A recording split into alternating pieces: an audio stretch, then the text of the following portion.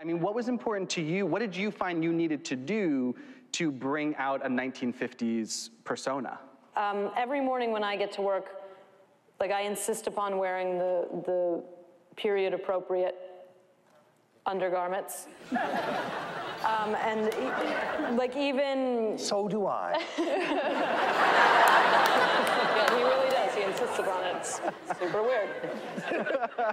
In fact, I insist on wearing Lizzy's. Yeah. Undergarments. He's wearing them right now. He took them.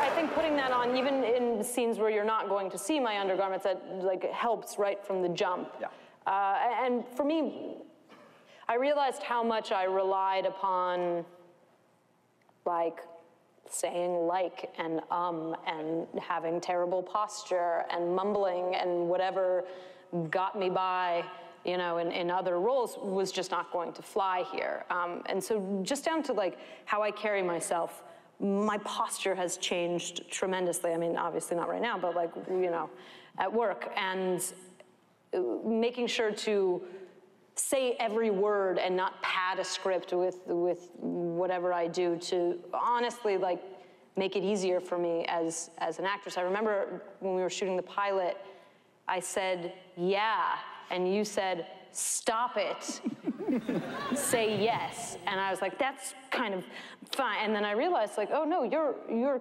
absolutely correct. Like, there are no cutting corners when it comes to just how I have to speak in order to pull myself out of my normal day-to-day stuff. So it was actually really helpful. And also, being word perfect in a script is just not something that I'm used to. I'm used to being able to improvise and screw around with it, and that's not how it goes on this. And I think it's made me a much more disciplined actress. Yeah, that fly with me.